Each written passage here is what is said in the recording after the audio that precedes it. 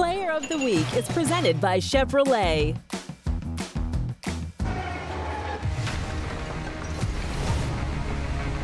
With Zach, it's something different every start. Well, he was perfect. When your team has a bump in the road, you want to send your ace out. Locked in, 7 scoreless innings, 11 strikeouts. That curveball was dancing. And that was his bread and butter pitch. But he has something with him. I don't know if he hides the ball from these hitters or something, because they were locked up on some good pitches there. Zac Gallen was right into that Cy Young form, and he was outstanding in this game. Well, Zac Gallen is your National League Player of the Week. It's presented by Chevrolet. And look at what he did last week. Wow. 13 2/3, no earned runs, 18-to-1 strikeout to walk ratio. That seems good. You know? Yeah, I would argue that's good. And the opponent batting average, a minuscule 114. And before the Arizona Cardinals take on the St. Louis Cardinals this Arizona Cardinals. Okay. Arizona Diamondbacks taking on the St. Louis Cardinals. Zach, you don't play for the Arizona Cardinals, right? You should. Probably. Hey, with that arm, No. I mean, maybe. I mean, Kyler Murray, you never know. You making things happen. 10%. Agent. Absolutely. Hey, Zach, your team looks like, I mean, you guys look like such a fun bunch. You're playing tremendous baseball. You guys are winning, and you're obviously pitching well. What's it like being around in that clubhouse right now? Yeah, it's a lot of fun. I've kind of echoed this sentiment. This is probably the closest team that I've played on in professional baseball, at least that I can remember. The guys just like hanging out with each other. You know, it's good vibes in the clubhouse every day. So yeah, it's the guys are playing well. It's a fun bunch to be around for real. Zach, what was the reaction to that Nick Ahmed bouncing double? What is that called? I'm not sure. We were all kind of laughing. We saw the camera pan over the dugout. You guys were laughing about it.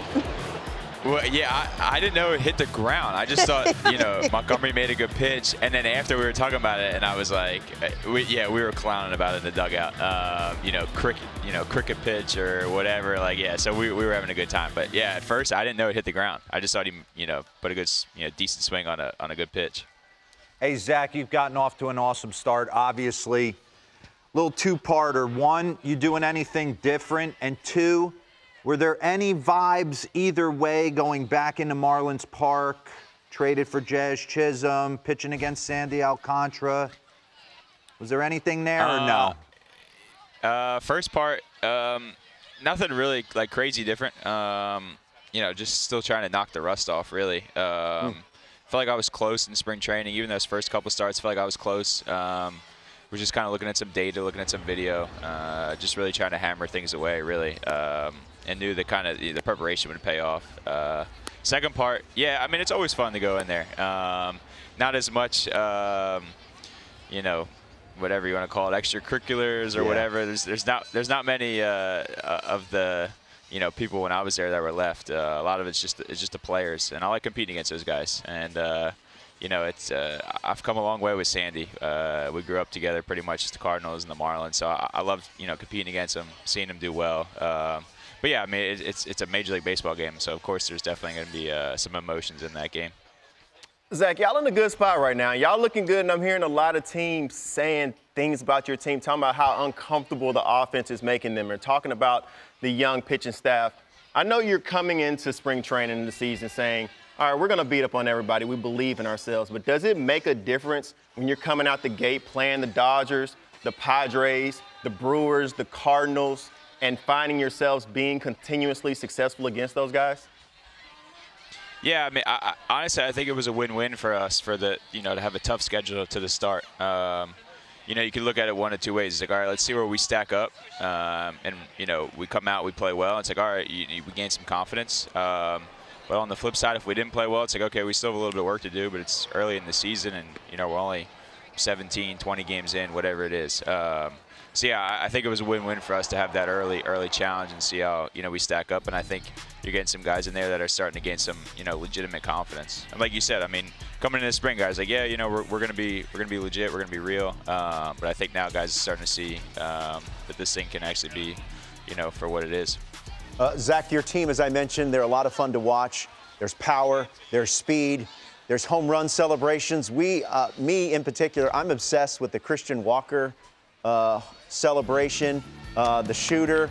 It just cracks me up. It's great. It's time. Awesome. Every time, Zach, I watch it, I laugh and I chuckle. What do you guys make of it? I think it's amazing. It's the best. It's like a less is more type of thing. Like that's I feel like it, Zach. Yeah. That's it. If there's too much, you're like, guys are dancing around the bases, whatever. Like it's a minimal show up thing. It's just a respect to the bullpen, but it's got that Christian Walker kind of swag to it. It's a less is more thing. I love it. Yeah, and awesome. Zach, I think one thing he's kind of added to his repertoire, if you will. He was on second. Yeah. He was on second base, and he was doing it just for a double. But it was so similar, so subtle, just on second base, just bang, bang. It's one of the better ones, and I mean maybe I'm biased, but yeah, I think it's awesome. It's funny every time he does it. It's hilarious. So good. Zach, yesterday on the show, I don't know if you saw it, but D-Row opened up a Salvatore Lavello gelato shop, and your flavor was a Zac Gallen of chocolate ice cream. If you had to go into an ice cream shop, what do you picking? What's your order? A gallon of chocolate. That sounds like a stomach ache if you ask me. Honestly, Zach, no. There was a time where I took down a pint of chocolate Haagen-Dazs every night for, I don't know, a good 3 years. I used to love ice cream as a kid. No, I'm all right. I'm an outlier here. I'm on the coffee. I like the coffee flavor ice cream. Okay. Yeah. So anytime I go in, if I can get coffee, especially with like a chocolate chip or like some sort of crunch in there, yeah, I'm all set. Hey, Zach. Right there. Right bang. there. Wear that one right there. Because we had the Mocha Merrill Kelly going. That's right. Hey, how intense? How That's intense? True, I gotta try it. How intense is Merrill Kelly? He gives that I'm not really trying to care look. But I went to take him out in the WBC, and he had some choice words for me when I took the ball from him. How intense is he to be around? Yeah, me and you need to talk about that one. I was screaming at my TV. I was probably madder than he was, and I was watching the game at home. Hey! Zach, yeah, we're trying to win the thing, baby. Merrill's a silent killer. Yeah, it's 4 out of 5 days. It's just chill, Merrill Kelly, hanging out, good vibes type of guy. But when it's game day, he's got that killer mentality out there. It's kind of a stay out of his way type of situation. Well, Zach, I know you got it's Zac Gallen bobblehead day at the ballpark this coming weekend, I believe. There you are holding it. Bobbleheads rarely look like. Yeah. What did you make of it, Zach? Yeah, I think they did a really good job, honestly. My only downside was the glasses. So my glasses are navy and Carolina blue.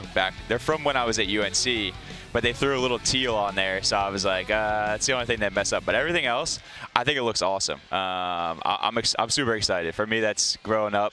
That was kind of one of those things where, all right, you made it to the big leagues. You got your bobblehead. So that's it. Yeah, I'm really excited. Yeah, we had a bobblehead done of the three of us, and Lauren. Oh my gosh. She looked like a monster. What pitch they were working off of? It was bad. But hey, Zach, thank you very much for coming on with us this morning. Where's the pitch hand? Oh, that's right, Zac Gallen. Hey, he is a former pitch hand winner. And, Zach, I don't want to put any pressure on you, but you could be in the running for yet another one and could be the first 2-time winner of the pitch hand. So. Oh, I didn't know there hasn't been a 2-time winner. There you go, Zach. Go get it. Go get it. Right there. Hey, what do you have for breakfast? Yeah, what'd you have for breakfast? I haven't even eaten breakfast yet. I woke up, packed my bag, and came over. I think I'm going to try and do I'm a big scramble guy. So instead of an omelet, because I don't know, omelets get dry, I'm on the scramble train. I like that. Scramble train. All right, there's a tape. That's so a tape.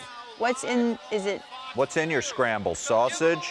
Bacon? I'll go bacon, onions, mushrooms, tomatoes, peppers, sometimes spinach, usually not, and then some cheese. My. Stay away and from then you got to go with the green. Exactly. Man, you have to go with the green Cholula too. Zach is Cholula. Oh, that's fire. Zach is going to wreck a bathroom a little bit later. Hey, man, thanks for joining us this morning. Good luck to you, and we'll have to have you back on real soon. All right, guys. Thanks for having me. You got it.